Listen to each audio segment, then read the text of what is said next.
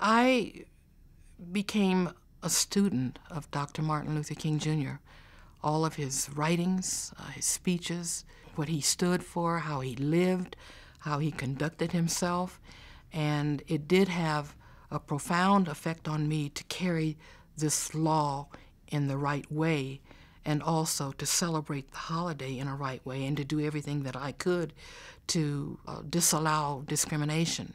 After Dr. King's assassination, there was much more of an awareness of the things that were de facto segregation, such as having the lower jobs and not being hired in jobs, such as not being admitted to colleges and to universities, not receiving the same K through 12 education.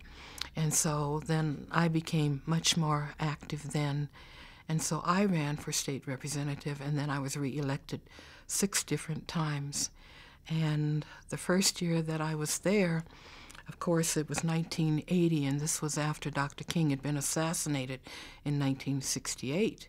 And so there had been many tributes, many resolutions, and just a couple of bills that had been carried to honor him with a holiday. So here I was with this great big bill that was controversial, and I also had a resolution too, because I knew the resolution would pass because it was a nice tribute to Dr. King with all of the wonderful words, but it was not a law to honor him with a holiday. And so I carried it for 4 years. The first year, I remember carrying it. I was getting prepared to go into the hearing room where it was to be held. That was supposed to start at 1:30. And I heard people singing, and this was just not planned, it just happened.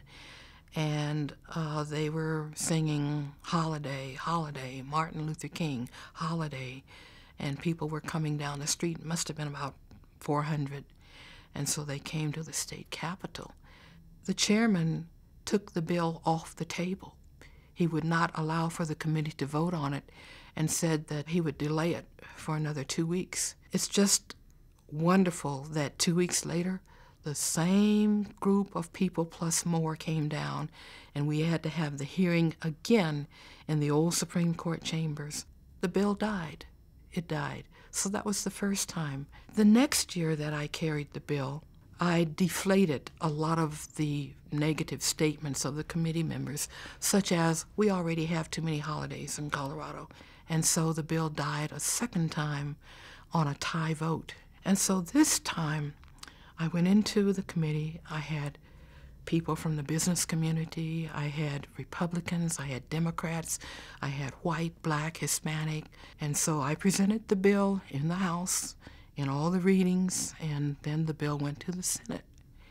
And the bill died in the Senate. And so I strategized on how to get that bill out of 2 committees onto the House floor and over to the Senate. I lobbied people in other parts of the state where these legislators who sat on both committees represented them, and they came down in busloads to the House of Representatives to testify, where they had to watch their legislator and how that person was going to vote. And the bill came out of both of those hostile committees. And then it was presented on the floor, and it made it out of the House. And then finally, I moved the motions that approved and adopted the bill, and it was adopted. And that's the history of what happened to the legislation here in Colorado.